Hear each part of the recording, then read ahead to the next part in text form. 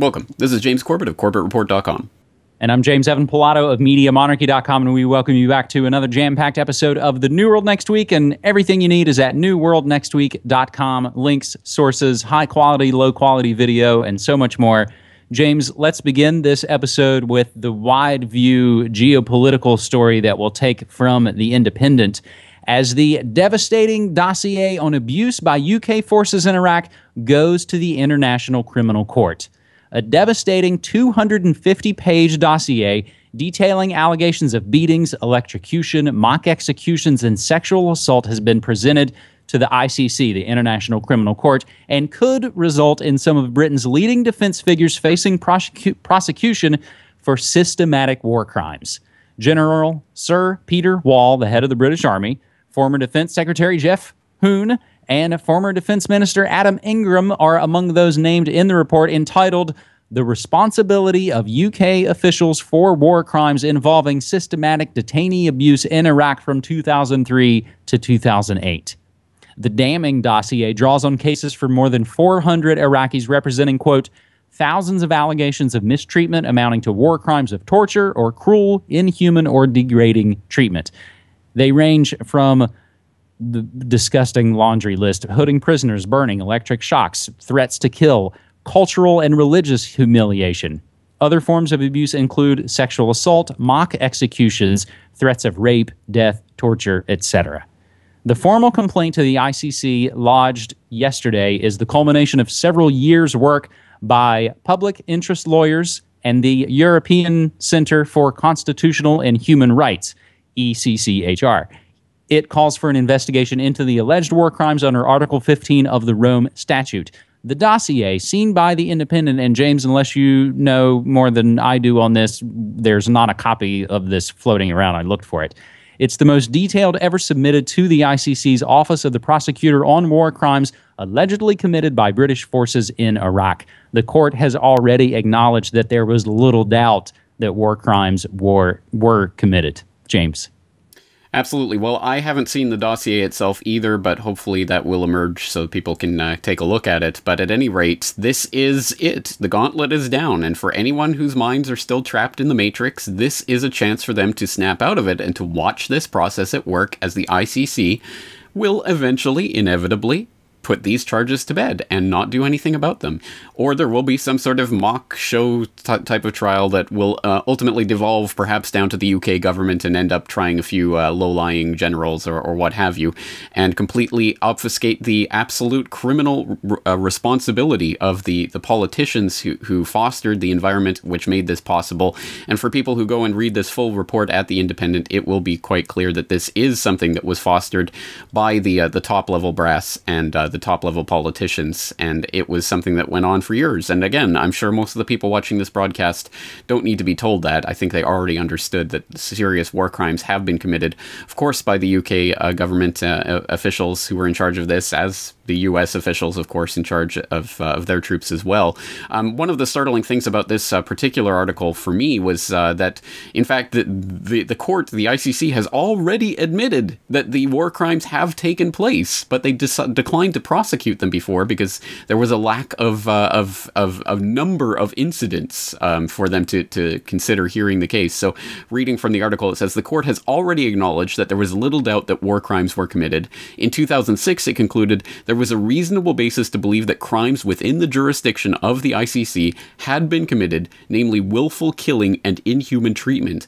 At that time, prosecutors cited the low number of cases, fewer than 20, as a reason for not mounting an investigation. So yes, war crimes were committed, but we're not going to try them. There was only a dozen or so. Now here's this dossier compiling all of these extra charges and extra incidents. So really, the gauntlet is down, and the ball is in the ICC's court. I am not holding my breath. I do not think this is going to end up with Tony Blair in the gallows. But again, hey, I'd love to be proven wrong, and when and if I am, I'll be happy to eat my hat. And when and if I'm not, I hope the people who are still still caught in that matrix and believe that somehow the UN and the ICC and all of these institutions are going to be the saviors of humanity will perhaps eat their hat and realize that this is a completely 100% show trial system that's designed, as the report goes on to say, is designed to try Africans in Africa, basically. That's all the ICC has done so far.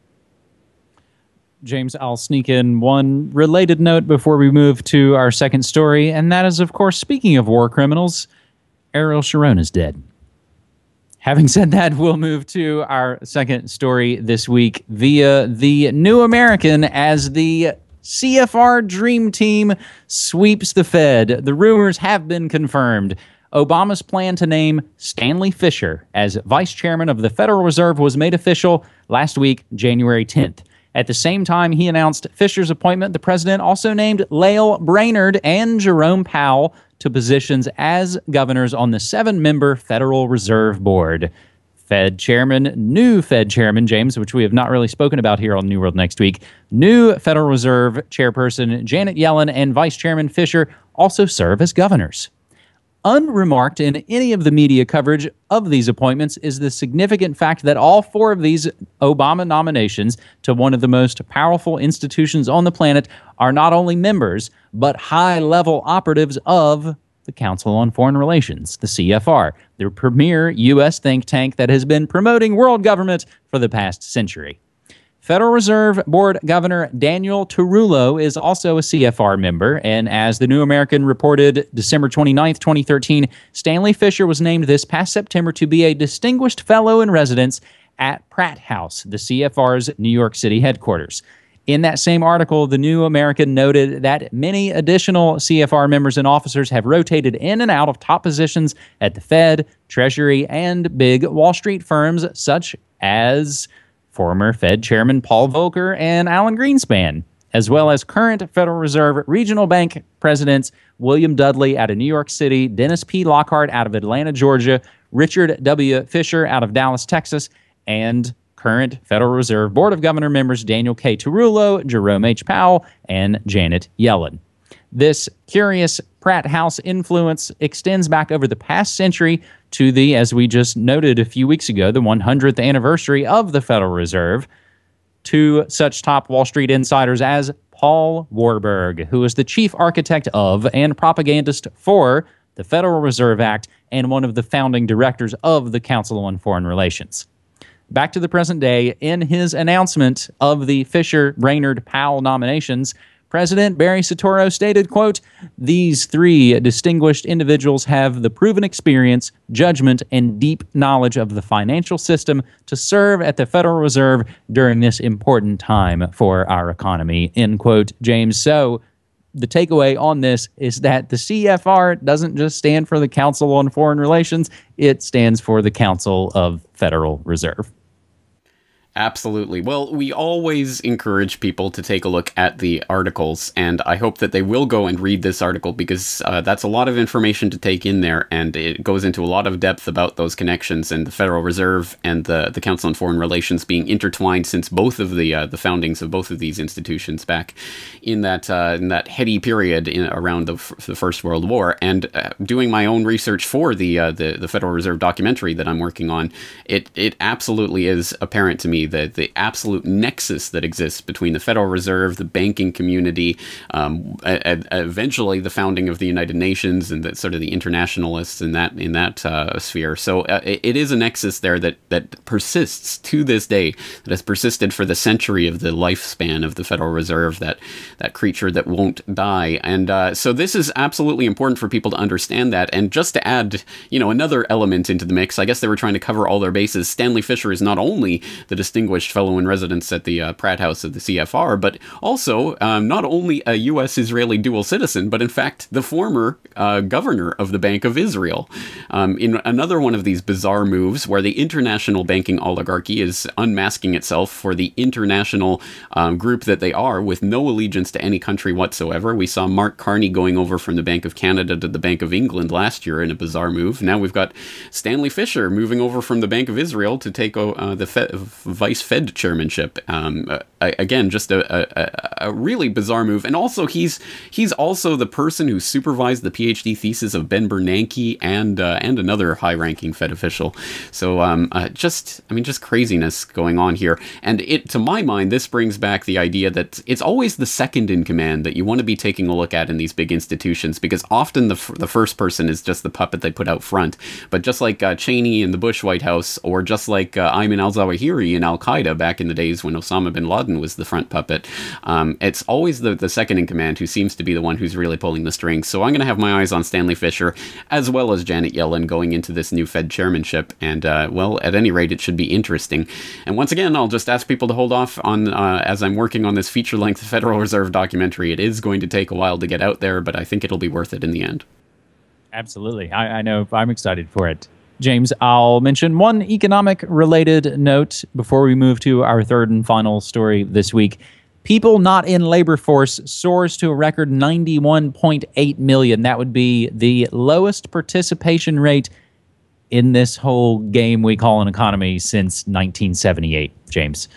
So having said that, and speaking about economies and something that's integral to its economy, but also seems tied in this sort of suicide pact to death, that would be my home state's relationship with coal.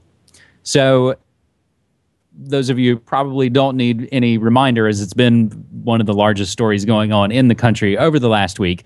Massive, if in effect, if not in reach, chemical spill in West Virginia, hundreds and hundreds of thousands without water. You've followed the story. Let's get a little bit of an update that this comes today, James, as earlier, January 15th.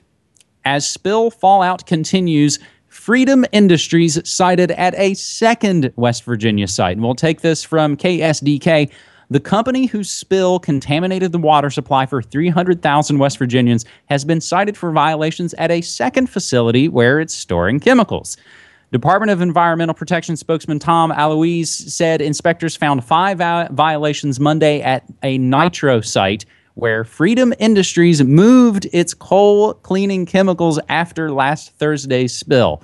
Inspectors found that, like the Charleston facility where the leak originated, the nitro site lacked appropriate secondary containment. In Charleston, a porous containment wall allowed the chemical to ooze into the Elk River. Aloise said Wednesday that the state might force Freedom to relocate the material again. The nitro facility isn't near a river or a water supply, but other violations include failing to follow stormwater and groundwater guidelines, not filing or filling monitoring reports, and not properly storing drums with potential contaminants. James, to break this down, they made a mess, so they had to move all their crap to another spot that's also making a mess, and the state's saying, well, we might make you move it to another third place where you'll continue to spread this mess. Now, James, another update to this story that again is just kind of coming out today, and take it from the Charleston Gazette out of West Virginia. Influx of ER visits reported following lifted do not use advisories. Area emergency rooms are seeing an influx of patients reporting symptoms related to exposure to chemical-tainted water, despite the fact that West Virginia American Water has deemed the water in many areas safe to use. Dr. Raul Gupta, health officer for the Kanawha Charleston Health Department, said 101 patients visited area emergency rooms in the 36-hour span ending 7 a.m. Wednesday morning. They reported symptoms related to tainted water. I think all I can say, James, is this reminds me of 3 words: Christy Todd Whitman. The air is safe to breathe. The water is safe to breathe. Don't worry about it. Pay no attention. Just go right back to it, James. Yeah, it's sad how relevant that one lie continues to be as it reverberates around through to today, and we have to be reminded of that from time to time. Yes, your government will lie directly to your face, even if it means your potential death. Just another, unfortunately, terrible situation for the people of West Virginia. I know you have a lot of family and friends still out there. Have you got any personal experiences or heard anything from the personal side that you can share? I had not firsthand, but definitely have friends who were without water for several days, who live. I mean, Charleston's the capital. It's the biggest city in West Virginia. So when you take away water from the capital, and that's kind of the main hub, that's where government is, that's where other industry obviously is, and that's where just regular folks are working, have not had water. The flip side to that, an hour away where I'm from, where my parents still live, I think everything's A-okay, and it's a different waterway, so the contamination won't go there. That's the most that I know. But again, it's just that I wish my home state could be in the news for something other than a horrific environmental catastrophe. But what are you going to do? It continues to live up to the media monarchy tag of West Virginia worries, doesn't it? Yeah, that's sad. And it's just another reminder that disaster, whether man-made or natural, can strike at any time, and you could be without water or food or shelter or what have you, electricity. And the question, as always, is, are you prepared? Do you know what to do in those situations? And on that very note, for people whose answer might be no, I direct them over to the Tragedy and Hope YouTube channel, where they're amassing some playlists on self-reliance, how to start a fire, how to make a makeshift tent or what have you. So some just practical skills that people can actually use. And once again, I mean, this information is at our fingertips. Let's be using it for something practical, just in case, the lights go out or what have you. Mm-hmm. James, just in closing, I'll note one, thanks to Sam at Pirate Printing Company for the t-shirt, and for folks out there also to continue to submit stories on Twitter using hashtag New World Next Week. You can follow me at Media Monarchy. You can follow him at Corbett Report. James? All right, let's leave it there. James, thank you again. Looking forward to next week. All right, man. Thank you. Take care.